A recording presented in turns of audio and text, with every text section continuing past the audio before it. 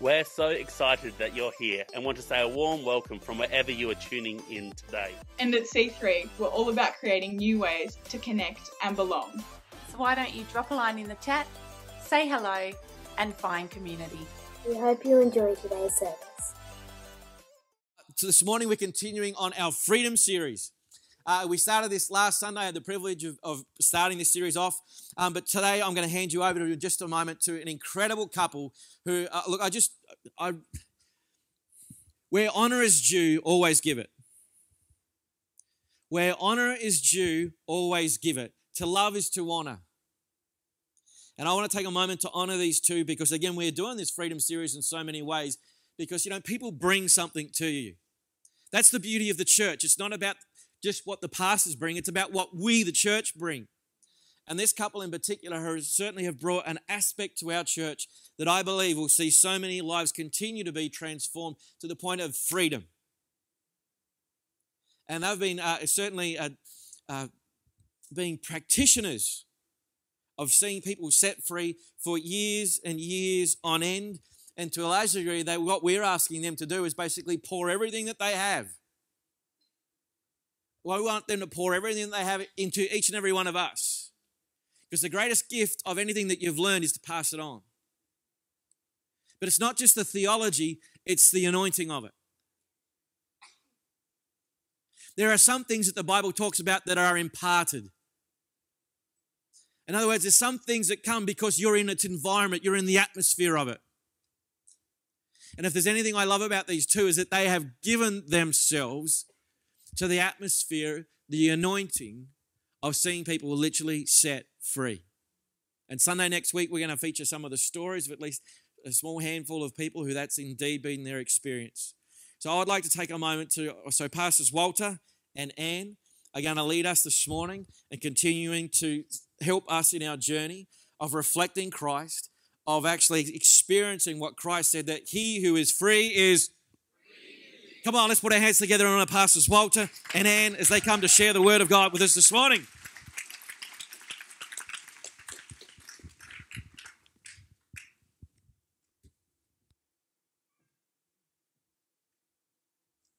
Good morning. What can I say? It's all been said.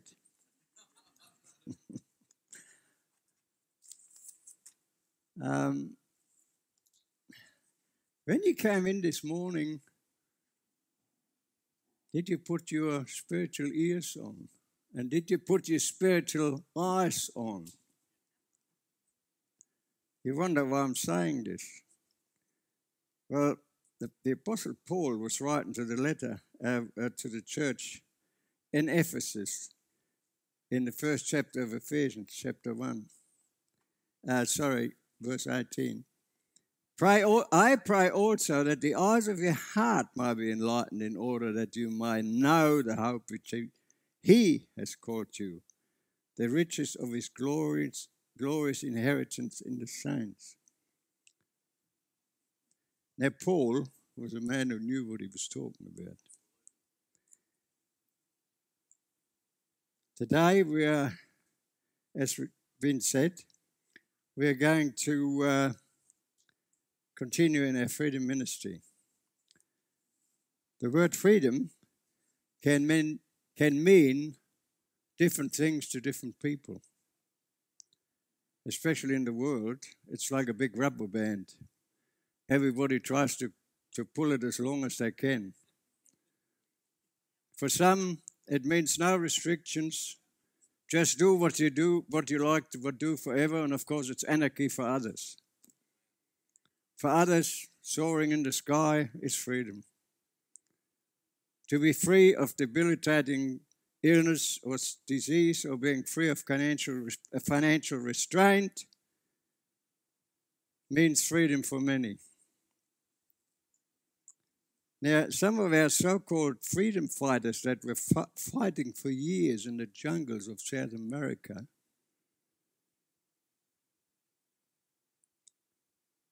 were fighting there only to impose a far greater tyranny on the people than they were trying to free than they had before.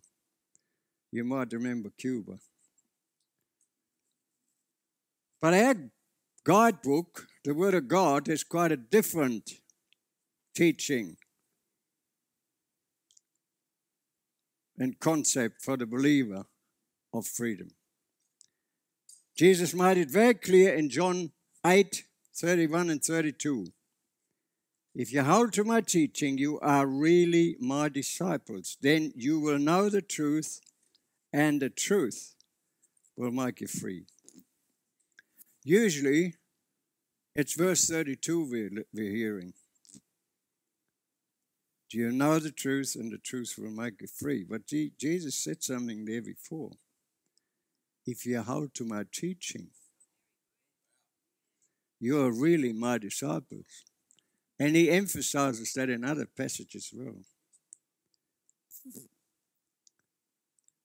In verse 31, Jesus speaks of embracing his teaching and then it becoming part of us. In other words, do what you learn. Put it into practice. Verse 32 then, and only then will the truth empower us to be free. The word know in this verse means more than just having head knowledge, which is the Western way of talking about knowledge. But in the language of the Bible, it meant experientially experiencing. When I went to primary school, we were taught that a verb, if you don't know what a verb is, you might have missed out on that one.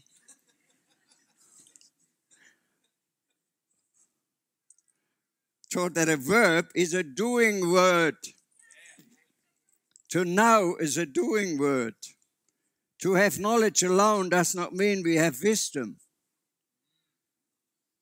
It needs to be applied to the right time and the right situation.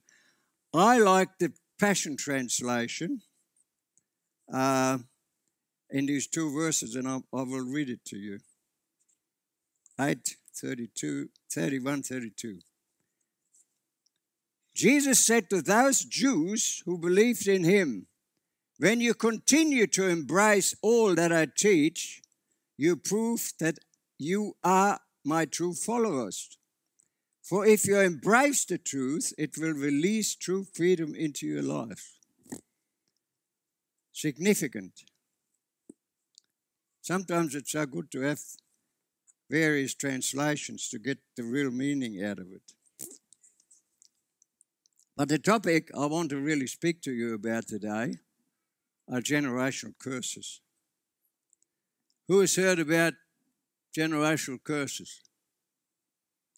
Okay. For those of you that don't know what that is, well, I'll explain it a little bit more. Sometimes we talk about iniquities in the bloodline or generational iniquities. In Exodus 20, verses 3 to 5, is really our blueprint for this. And we want to read this here.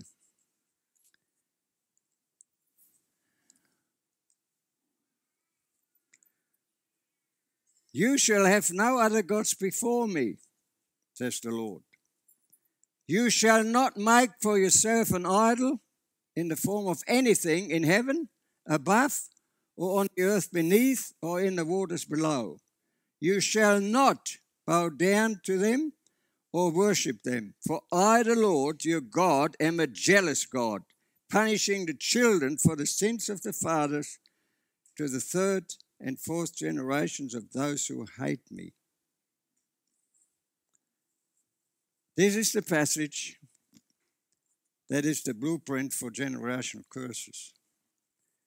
And it speaks there in the older version about the iniquity of the fathers. Now, when God speaks about iniquity, it means sinful wickedness, perverted and twisted. So when God calls it iniquity, it means the family bloodline has been twisted and perverted for the purpose of God for his people. Some of you might have noticed that how in some family lots of things seem to be going wrong or make no sense. It is as though there's a constant problem with sickness, with disasters and calamities. In some families, you notice everybody is divorced. The spirit of poverty hangs over whole family groups. Now, I want to go back and look at the Israelites, because this was, the law was written for them. It just later became part of us, because we were grafted into that tree, you see. In Lamentations 5 and 7, Jeremiah the prophet records these words that were spoken in the marketplace. Now, this is 580 BC. Jerusalem had just been completely destroyed. The temple had been destroyed. Everything had been erased. So at 580 BC, the people still had a very good understanding what generational curses meant. It says there in Lamentations 5:7, our fathers sinned and are no more, and we bear their punishment. However, as we go on in the history and in the time of Jesus, we read in John 9, verses 1 and 2, that Jesus and his disciples saw a man blind from birth. And the disciples asked Jesus, Rabbi, who sinned, this man or his parents, that he was born blind? Now, for the Jews at that time, the answer was simple. Personal suffering was due to personal sin. You just blamed it on them. The understanding of general curses was no longer understood. Jesus didn't answer that question. He was concentrating on healing the blind man, bringing glory to his Father, not establishing the man's guilt. Apparently, at that time, some of the rabbis, these muddlers that used to absolutely fog up everything in theology, some rabbis argued that the soul of the antenatal state could sin. Can you believe this? That the body in the womb of mum could sin before he was born. That was the sort of crap they were then arguing and discussing. Theology gone mad. Whilst their God is a God of blessing, the very fact is that generational curses on our family line can spoil what God has for us. It is important to understand how much harm Satan can cause. For most of us, it isn't too hard to search our own life and our own sins and transgressions. We usually know our stuff, don't we? But to repent before the Lord is rather more difficult to deal with the sins buried in our family bloodlines, the iniquities. Just think for a moment how the family line spread just in 4 generations. I'm 1, okay? My mum and dad were 2. Their parents, that's already 4. And then from there it goes to 8. So in just 4 generations, the tree goes into 8 people groups, all different families. So it's not that easy to work out what your iniquity is in the family line. It becomes very difficult as the generations go. Some of you might want to ask, why has God our Father allowed the devil to mingle in our family bloodlines? Good question, isn't it? The trouble is, no, it's not a trouble. The way it is God is a holy God, and he cannot overlook sin. If there's iniquity in my general bloodline that has never been repented of, the devil, the legalist he is, will search it out. And you see, he has a legal right to that. And this is what I was a bit surprised about. And he has the legal right to attack the people that are now alive. Now, if you look down the generation of that particular family, we usually find that the affliction of the wicked one has been going on for a while, usually through generations. Now, the question we've got to ask, why has God put this system in the spiritual realm to function like this? We cannot question him about it, of course, because he's God. In Isaiah 55, 8 and 9, God says, "For my thoughts are not your thoughts, nor are my ways your ways, says the Lord. For as the heavens are higher than the earth, so are my ways higher than your ways, and my thoughts higher than your thoughts." Anne and I were ministering to a lady some years ago. As she was telling us her story, and I noticed certain events of disaster and sickness repeated and were very prominent. I whispered to Anne, "There's Freemasonry in the line." So when I... Is this still going? When I asked her about whether there was Freemasonry in her family, she answered no, she didn't think so. But 2 days later, she rang up and said, "Yeah, I've asked Dad," and he said yes. In his family line is Freemasonry.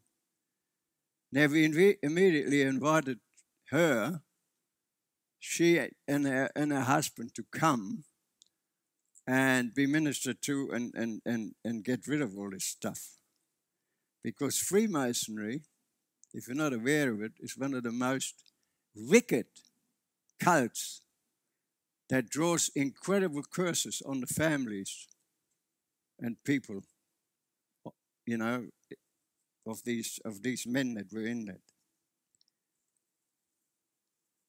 I believe, friends, that most generational family lines have iniquity in their bloodline. But when, of course, we're only concerned with God's covenant people, believers. God's promise in Deuteronomy that he will bless those for 1,000 generations who honor and love him probably doesn't apply to that many people when you go down the bloodline over so many years.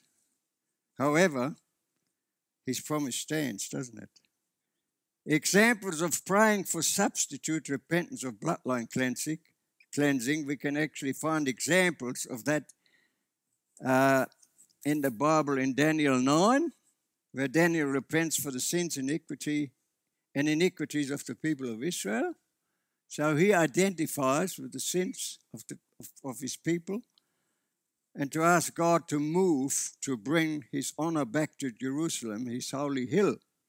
The second example can be found in 2 Samuel 21, where King David had to repent and make restitution for the sins of King Saul committed 70 years earlier.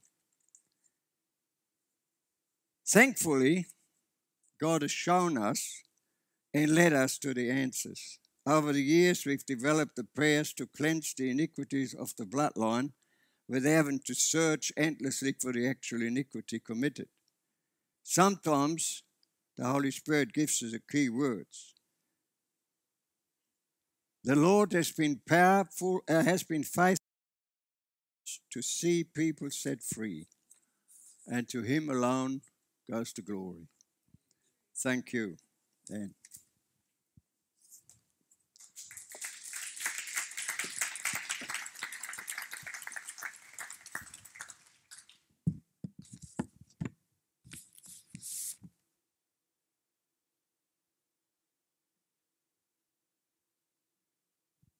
Hi, everyone.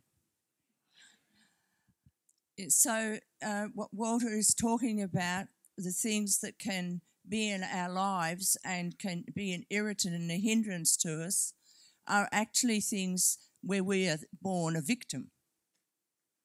But I want to speak to you something about now that we're not a victim. These are things that we actually sometimes do, and we can speak out, and there are thoughts that take us sometimes to a place where we shouldn't be, but it's our own doing. So I want to talk about the power of words this morning. In John 1, verse 1, it says there that in the beginning was the Word, and the Word was with God, and God was the Word. So Jesus is the Word. It says there in the beginning. So let's go back to the beginning. In Genesis chapter 1, we read, we see, and we hear there that God actually created words. He created speech as he created us, mankind. And in there at the time when the earth was of nothing, God came and spoke to the word, to the earth. And the Lord said, "Let there be light." And it was. And sometime after, he said, "Let the land sprout with vegetation and bear seed-bearing plants." And it was. And then we read a little bit later on, the Lord said, "Let the earth bring forth creatures, living creatures." And here we see the amazing creativity of Almighty God. And so it's under the earth, on top of the earth, in the sea, in the rivers, in the sky, God's living creatures. And when I was a child, primary school age, I was fascinated by all sorts of little things. I loved catching little lizards and things like that. I grew up on a farm. And when we would have a day like yesterday, my twin brother and I, we would go down to the barn. We had a huge barn full of hay, and we would go there and build forts with the bales and do all sorts of things down there. We had lots of fun. And every now and then there would be a plague of mice. And we'd just move a couple of bales of hay and there they would run. And they'd run in all directions. And you couldn't catch the big ones. But sometimes we could catch a little one. And I remember having this tiny little mouse in my hand. And I was just amazed. Just look at the size of the ears. Oh, those beautiful little eyes. Like the sweetest little creatures. And I let it go. Unfortunately, the ones my brother caught didn't have much life left in them. He said they're a nuisance, we shouldn't have them here. Anyway. But yeah, so he made these tiny, tiny little creatures that we can admire and the creativity behind it all. Like God's creativity went off the chart when you imagine about it. You know, he created then larger animals. He created the horses and the other animals. He created a horse-like animal and he said, "Let's paint it black and white and we'll make it a zebra." And then he thought, "I've created this thing. We've got all this vegetation and look, some of it's way up there. Let's stretch the neck here and make a giraffe." Like, I'm fascinated by all of this. The elephant with his great big ears. Does that mean he hears any better? I don't think so. I don't know. But I think God had a lot of fun. And after he'd made all of these living creatures and the other things that he had made, he had spoken into being. He said then, "Let us make man in our image." Let us make man in our image. Who are the us? This is God Almighty in three. Father, Son, and Holy Spirit, creating together, agreeing together. And they wanted to create a being that they could be in relationship with, so that you and I can be in relationship with him. God spoke all of these things into being. And it says in the scripture that even the angels hear his voice and instruction and hear his word. In fact, the whole universe is made to respond to the voice of God's word. The whole universe is made this way. All of creation, all of God's creatures on earth are to reproduce, to multiply. All the living creatures, all the plants, everything's made to create and multiply. And God spoke these things into being, and things were multiplied by his word. And I want to suggest today that we can plant words that are like seeds as well. We can create an atmosphere that is fun and joyful and beautiful, but we can create an atmosphere that is angry, that is stiff, that is poor, that is threatening. And so we create with our words. Jesus, when he was here on the earth, his word was so powerful, and the gossip, the information got out there that wherever he went, hundreds, no thousands followed him. They wanted to come and hear his words. And because we are created in his image, our words are extremely important to God and to us. And near the end of his life, Jesus spoke this. He said, all authority has been given to me in heaven and on earth, in Matthew 28 and 18. Now go in my authority and make disciples of the nations. Jesus is saying, I give you who I have become in relationship with, authority to speak out in my name and command things to happen, to command, to plant seeds, word seeds in and around people's lives. So we plant these seeds. We plant these seeds over others, and we plant them over ourselves. We create destiny. We create future for ourselves and for others. In Matthew 12 and verses 34 to 37, this is what is written. This is Jesus speaking, and he's speaking about how our lives need to produce fruit. We produce good fruit, or we don't produce fruit that's not so good. And this is what he said. He was talking here to his own people. Blood of vipers, how can you, being evil, speak good things? For out of the abundance of the heart, the mouth speaks. A good man, out of the good treasure in his heart, brings forth good things, and an evil man, out of the evil treasure in his heart, brings forth evil things. But I say to you, every idle word man may speak, they will have to give an account of on Judgment Day. By your words, you'll be justified. By your words, you'll be condemned. Very, very strong stuff. Out of the heart, out of the abundance of our heart, the mouth speaks. So what is in our heart is what we speak. It's what we believe. Verse 36 was part of that that we read there. Every idle word out of our heart. We will need to give an account. Proverbs 18 and 21 says that in your tongue and in my tongue is both life and death. True, huh? So true.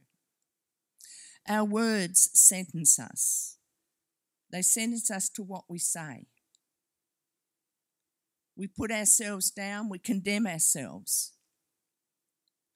When you see something that's happening good and you see many people experiencing something good, and then you say, oh, that would never happen to me. And a couple of days later you see something, that would never happen to me. You're speaking into being that it won't happen.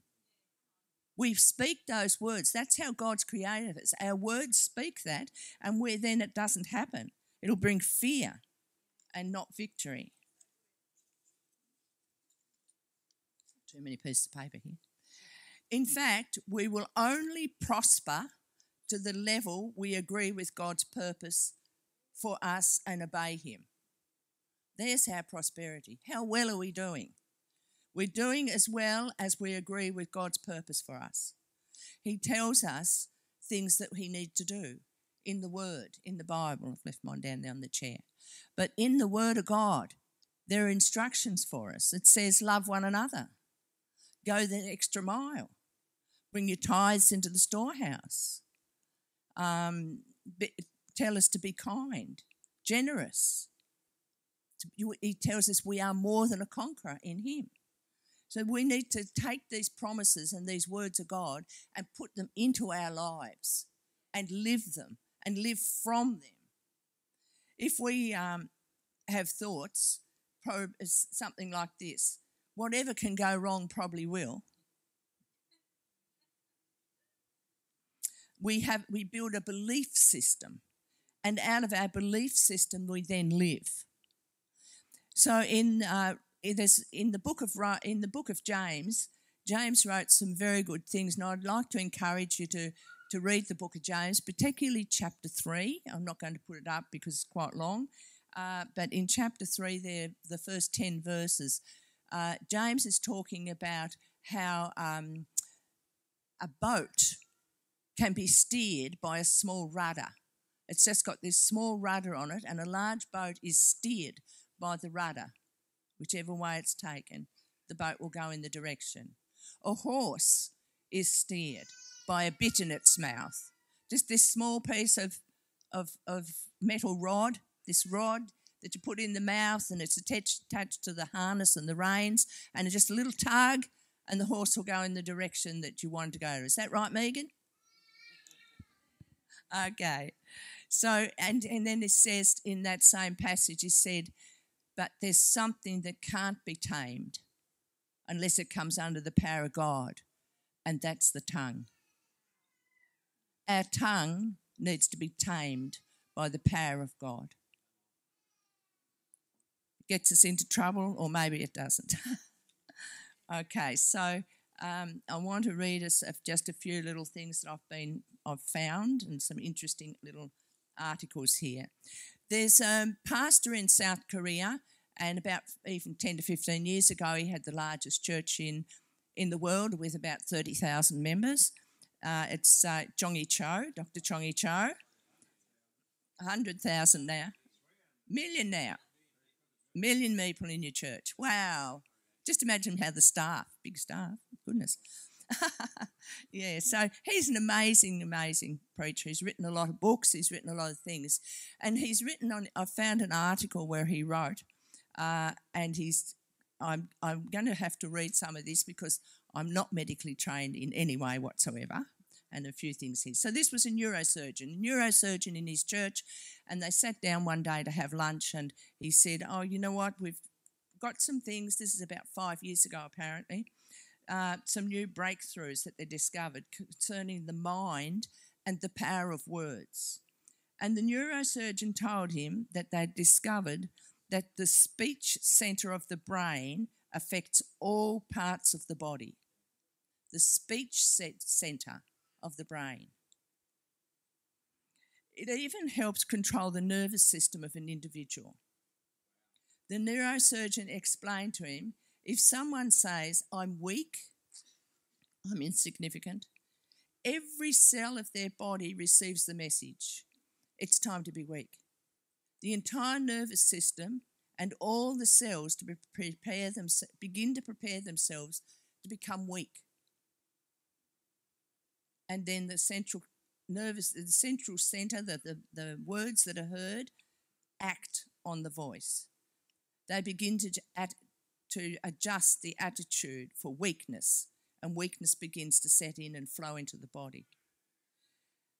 If someone says, I can't handle this, I'm a nobody, they end up being that. It's very, very important what we label and who we label and how we label even our children or label others, because these words can have power. So he goes on to say, research shows that if we speak negative words or have negative thoughts, the brain releases a chemical that begins to penetrate the whole being. And this chemical is a hormone, and it's called catabolic hormone. And that catabolic hormone is released into our system as we start to criticise or to speak out negative words, and that will then infiltrate us. and catabolic hormone is a chemical. Yeah, okay. If you continue to speak them, you can actually become very sick. You can change your mood. All you want to do is sing the blues. If you want to meditate and think upon all and confess how bad everything is and how bad we've got it, you actually can make yourself very depressed. Depression can set in. On the other hand, if you start to use positive words and speak positive things out over yourself and out over others, the hormone that released there is an anabolic hormone. So catabolic is negative. Catastrophic, I suppose, comes from there. I don't know. Anabolic, I'm just thinking aloud here. So anabolic hormone, when that's released, you speak words that are positive, words of faith, words of healing, is released in the whole body. And with the flow of this hormone, the cells begin to feel better and are energized. Now, the anabolic hormone is released during 2 specific occasions in an enormous way, and one of them is when we laugh. So if you got good laughter and you see funny things in things, laugh out loud, laugh as much as you can. It releases this positive hormone, which helps us to build positiveness into our own lives, and we'll see positive things around us. And the other one is when we sing, especially when we sing praises. So sing praises that build people up, but particularly when we say praises to God. And apparently this is why when we come into church, when we leave church, we often go out saying, I feel good. You feel good because you've released this hormone has been released in the body. And so to sing praises and to laugh is very, very healthy and a good thing to do. I was reading a little article, and it was from Dr. Mark Sharona, and he writes, the trajectory of your life and your destiny is inseparable when words that begin in your heart flow from your lips. To be very aware of the words you utilize to describe your emotional state. The way you label and describe your emotions have a profound effect on the outcome you actually experience and the way you look at others. So there's a lot of research going on in this place. I was very interested and I kept this article because it interested me.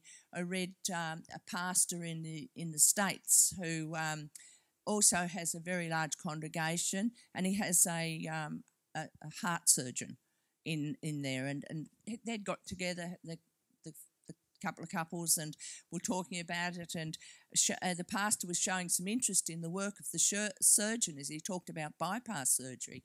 And he's saying, it's just plumbing.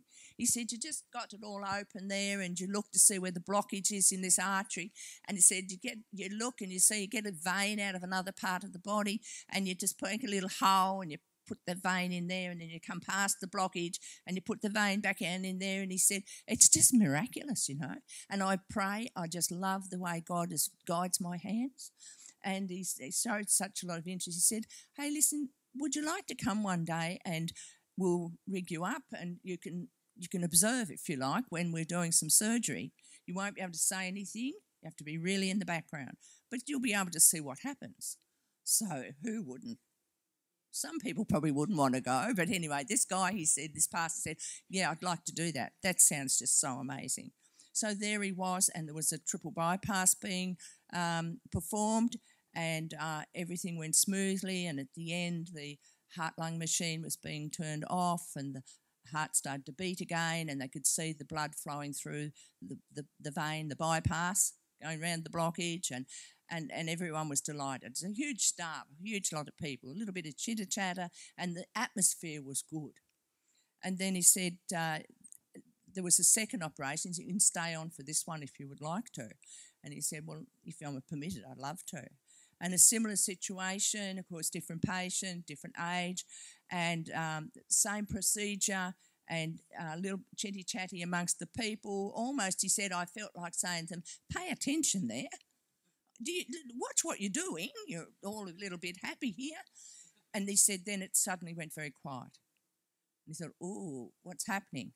And then he realised that as they finished the procedures, that the heart had actually not responding as they tried to take the heart-lung machine off, and that they needed to do something. So they got Ceylon and warm to keep the heart warm, apparently, tried to massage the heart, and you could feel in the air, you could feel in the atmosphere the concern that was there.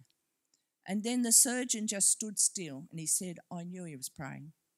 He said he stood still, and then he walked up to the head of the patient, and he leaned over to the lady, and he spoke into her ear, and he said, Mary, tell your heart to beat again. Mary, tell your heart to beat. And suddenly, boom, boom, boom, the heartbeat. How marvellous are words. How powerful are words. Amazing. I'll just want to finish with another little story, something quite different. In the 1800s, a lot of immigration from Europe took place to the United States, and a Dutch family immigrated to the United States, and Edisons were their name. And in 1847, their seventh child was born, and they named him Thomas.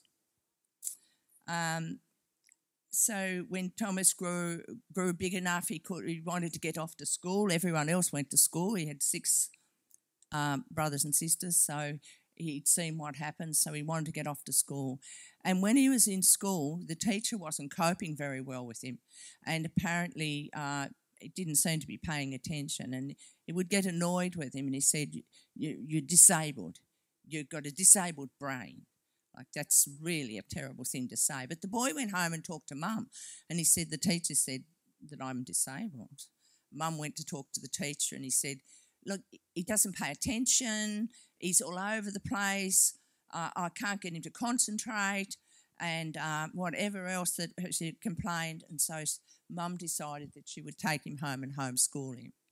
Was she a school teacher? No, she wasn't. But she had 6 children that are already above the levels that he was in. So she knew what to do and what to teach. And she started to encourage him to sit and to do what she was putting in front of him, and then to encourage him and speak words into him. You can do this. Look at that. 10 out of 10 here. Look at that. Only 1 mistake. That's amazing. You can do this. You're going to be a great scholar. Speaking into the child. And we know that this man became an inventor. And he invented many things, actually, but the most amazing thing, of course, that he invented and he's known for, Thomas Edison made the light bulb.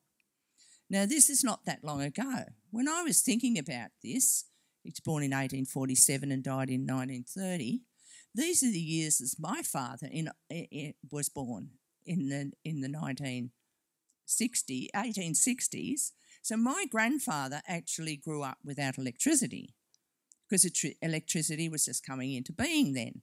So my grandparents grew up without electricity in their early years. I don't quite know when electricity came to be here, but here on the northwest coast it was quite early, because I know that I was born on Tasman Peninsula, and there was no electricity on Tasman Peninsula when I was a small child. So, this invention, how many hundreds and hundreds and thousands of years went with people who didn't have electricity, just oil lamps and kerosene lamps and candles. But the invention that this man was able to do and leave us with light, physical light in our homes, in our businesses, on the streets, everywhere else electricity is, will never be forgotten. Thomas Edison is a famous name. But I want to suggest to you that there's a more famous name, and that is Jesus. And he switches on the light inside of us. He comes and puts the light through his love and through his presence into us. And I'm just wondering today if there's anyone here who has actually not yet switched the light on. If there's anyone here this morning, you've not switched that light on. You've heard about it. You want to have that light on. The presence and the love and the power of God that is available to you needs to be switched on. And by the power of God's presence, it can be switched on.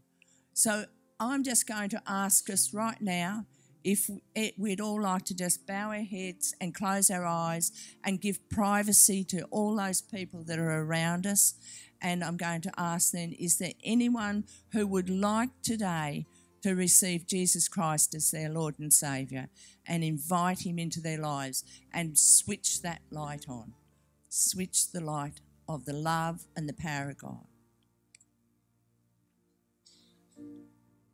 We've got anyone who's not yet done that and would like to have that and would like to be able to know that you can speak God words over your family, over your children.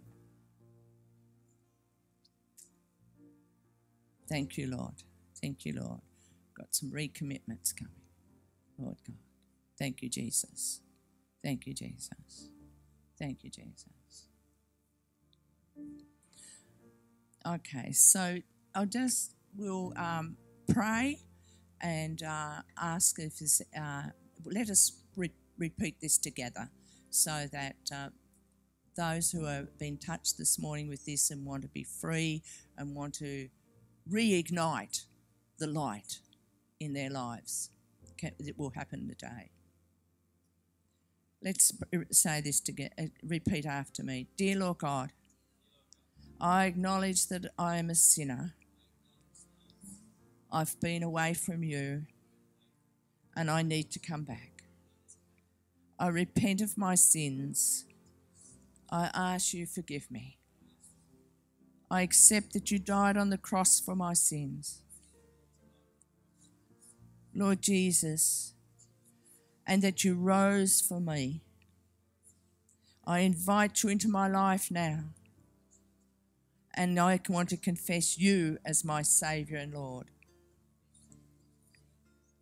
Guide me in the way I should go, so that I might live now on for you.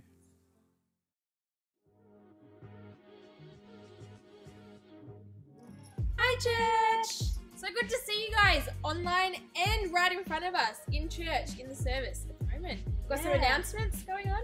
So this week we have birthdays. We have Phil Handy and Zoe Rose, who's turning the big 18. Woo! Happy birthday to both of you guys. We also made a mistake. We missed someone's anniversary. It was Scott and Margie Kelly's wedding anniversary and we missed it. So happy anniversary to them.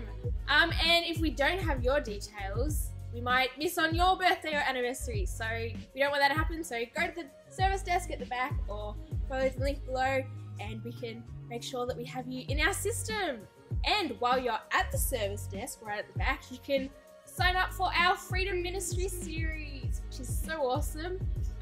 The next one will be next Sunday, so sign up so you can be involved in that. Yeah, we also have Voltage Youth on tonight. We've got our Mario Kart night. Woo! How exciting! So excited. So be there. Yes, can't wait. And last but not least, if you haven't registered for our church services, please do that so you can come along and be with us, be with our family, and it'll be great. So you can do that through the link below, and yeah, can't wait to see you soon. Bye!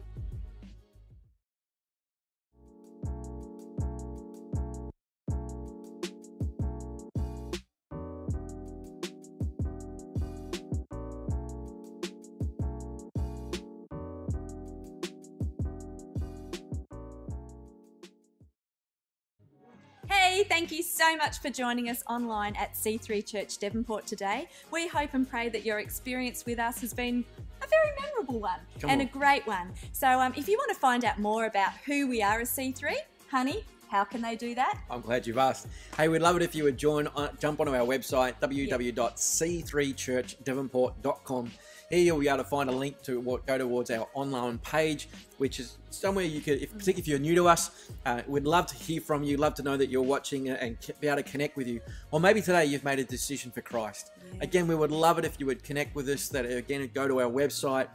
You'll see quite an obvious link about connect. You've made a decision to follow Christ.